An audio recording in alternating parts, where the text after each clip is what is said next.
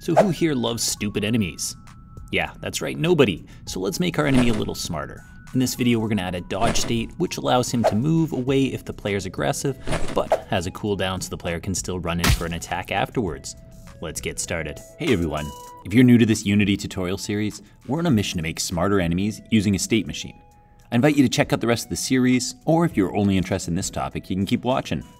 As usual, likes and comments fuel this series, so if you want me to keep making videos, let me know.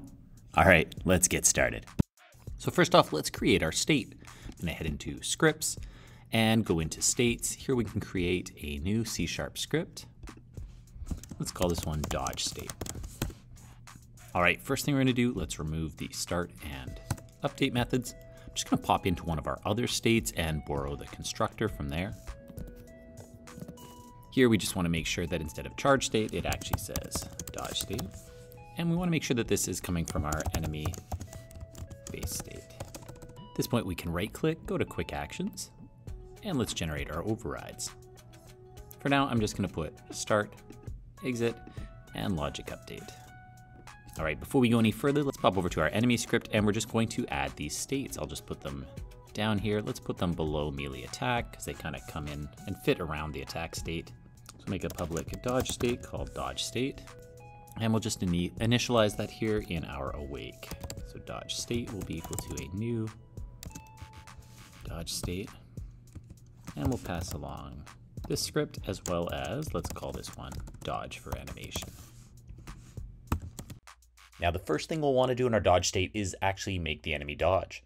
So let's head down to enter, as upon entering the state, we want the enemy's rigid body to have its velocity set to a new vector 2.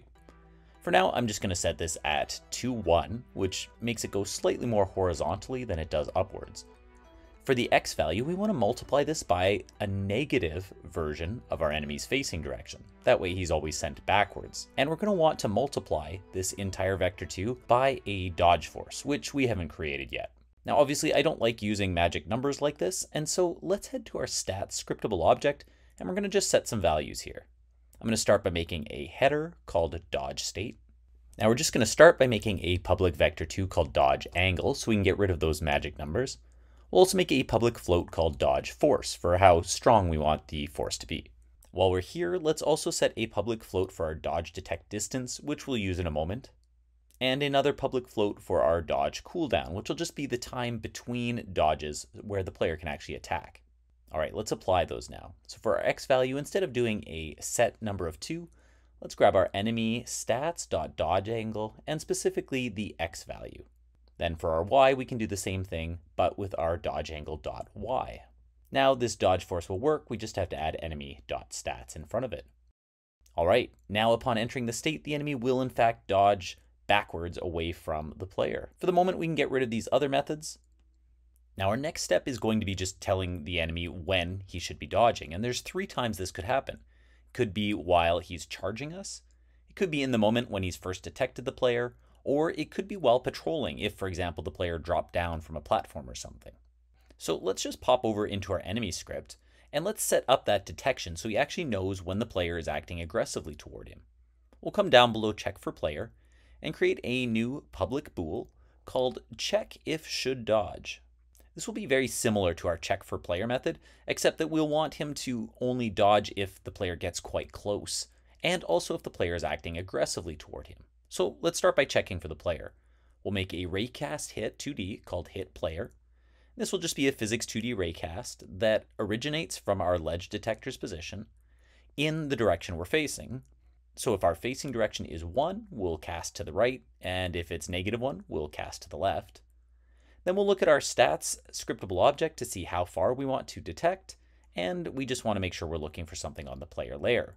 This will tell us whether the player is within a dodge distance. Now at this point though, if we just left it like this while charging the player, the enemy would actually jump away from the player instead of attacking him. We actually only want the enemy to dodge if the player makes a move toward him. So to figure that out, we'll just make a bool called aggressive player, and this will be true if the enemy's facing direction is greater than 0, meaning he's facing right, and the player is moving left. Now for me, I'm using the input system in Unity, so if the input get axis horizontal is less than 0, that means that I'm moving left, so the enemy's facing right and I'm moving toward him. we'll also have to put in the opposite possibility, which is that the enemy is facing left, so his facing direction is less than 0, and that my input for the player is greater than 0, again meaning that I am moving towards him while he's facing me. So now we just want to check. If the enemy is detecting the player within dodge distance and the player is acting aggressively, meaning moving towards him, then we're going to return true. It is time to dodge. Otherwise, we'll return false.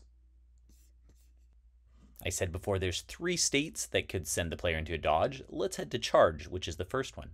At the moment, there's just 2 things that cause the enemy to leave charge state. The first is if his time for charging runs out, and the second is if he gets close enough to attack the player.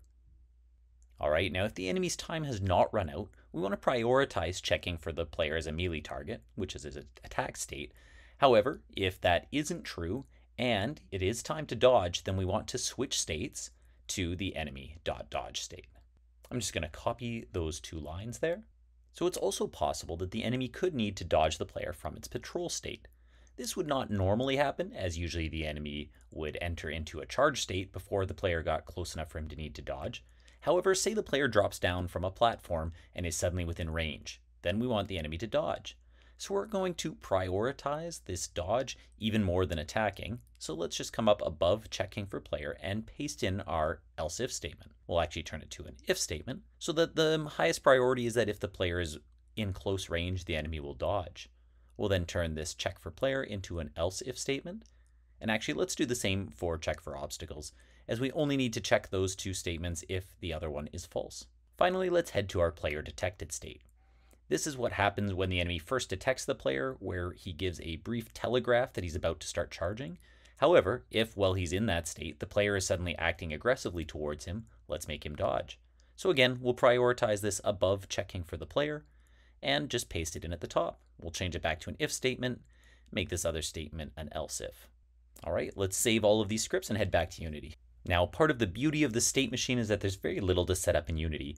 What we do just need to do though is to click on our CRT robot and go to his stats scriptable object. Here we need to set our dodge angle. I'm going to set mine at 2 on the X, 1 on the Y, so he moves more horizontally than vertically. We'll start with a dodge force of 5. I'm going to make the detect distance just 1 unit. And finally, for the cooldown, let's try out 2 seconds.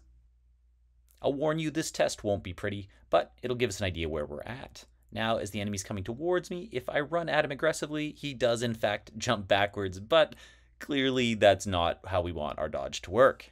All right, so at this point we have sort of 3 problems. One is that he never actually leaves this state, and so he will only ever dodge once. The other is that we have a dodge move that is too floaty and sends him too far. And lastly, the cooldown is not actually taking place. So let's begin by having a state exit based on our cooldown. So I lied to you earlier when I said we only needed the enter method.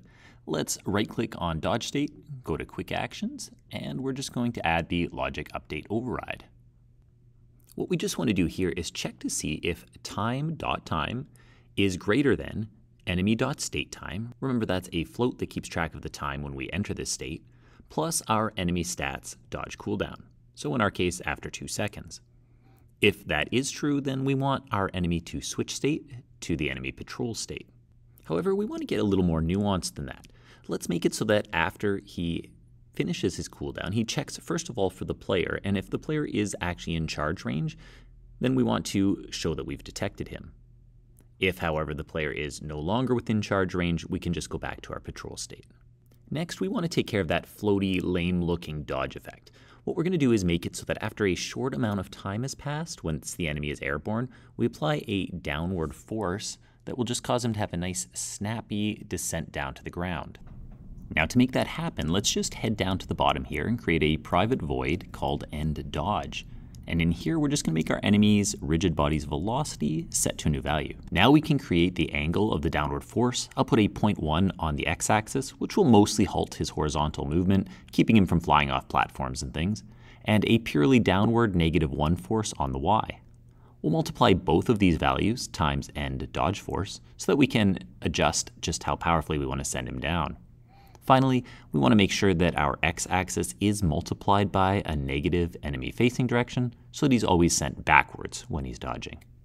Next, let's just grab that end dodge force. We can paste that up top here and turn it into a private float. For now, let's just initialize that at 5.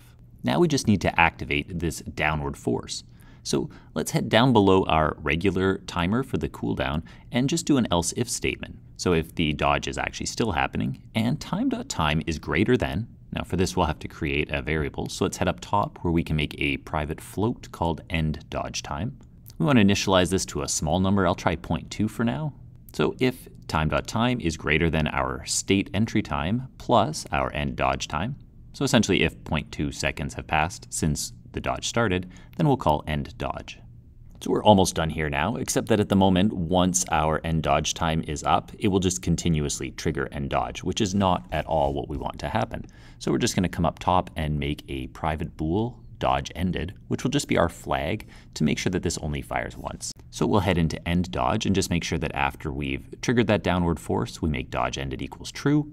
And then in our else if statement, add not at dodge ended as another condition. So now, after 0.2 seconds, if the dodge has not yet ended, we'll call end dodge, and it should only fire once. We also want to make sure that when we enter the state, dodge ended is set to false, so that each time we enter the state, it can happen.